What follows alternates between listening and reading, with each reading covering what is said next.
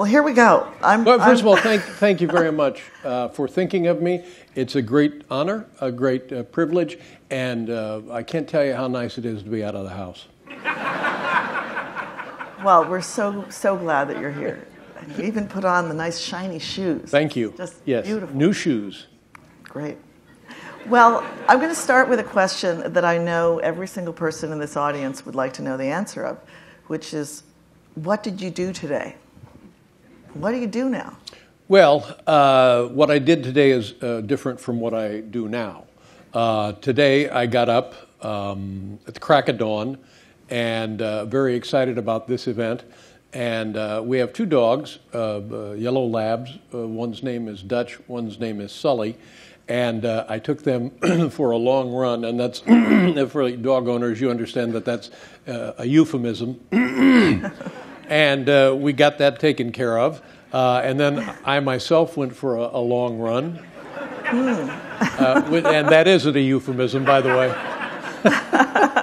And then I got on a train and I came to the greatest city in the world, and here I am in this lovely theater talking to you folks. Thank you again. Okay, good. I'm sure this whole audience is familiar with your mother, and I wanted to ask you how she is. My mother is 95 years old. Fantastic. And she still plays handball twice a week.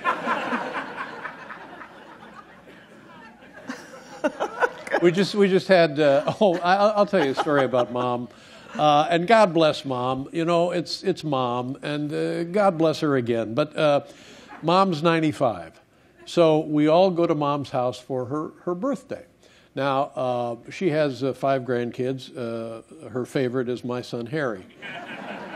So we're all there, and one of her grandkids is a woman who has a cooking book in like Edible Ohio or something, I don't know. She loves food, and she's very good at it. So her birthday gift to my mother, this was in August, is a tub, sort of not unlike that, but squattier, a tub with a lid on it of homemade butter, home-churned butter. And the woman's in her 40s, her name's Bryn, and a lovely, lovely woman. And I said, holy crap, what are you, Amish?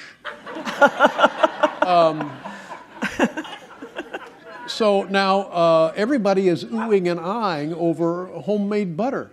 Now another one of her grandkids, Bryn's brother, owns a bakery in Chicago. So he's baked something about the size of this table that's bread.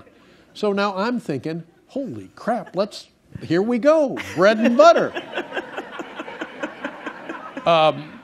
So there's a great discussion raging about the butter and on and on and on and on and on.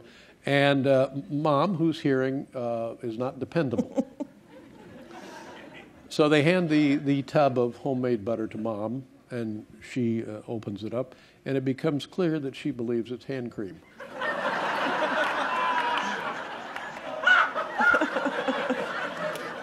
Now, I bet it does the trick. Yeah. Oh, yeah. Trying to get the dog off her.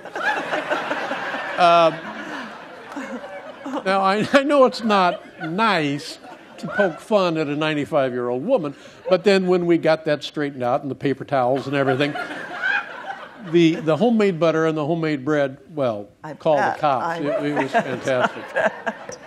I did hope that you could tell us a little bit more about what you do during an average day when you're not having to come into the city and talk to people on 23rd Street. Most of the day, I just sit around waiting for Ellen to come on.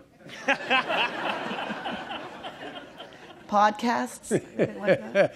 No, I do a lot of stuff. The family and I did a great deal of traveling this summer, and it was delightful. We were in Montana for about 6 weeks. We were at Martha's Vineyard for about 6 weeks. We went to Japan for 2 weeks, and it was fun. You know, when you live and die with your kids, and if your kids are having fun, you don't care. I'll tell you what I do miss. I mentioned the music. For a year, it took me a while to uncondition myself, because we did 6,000 shows. I took a shower at the same time every day. I got my makeup put on every day at the same time. I tied my tie every day at the same time. I was introduced to go out and do the warm-up every day at the same time. And this clock becomes your personality and your way of life. You wake up and you do A, and you work your way through the alphabet, and then the next day you do it all over again. And I do miss that. By the way, I've had a lovely time here this evening. So this is all I need, really.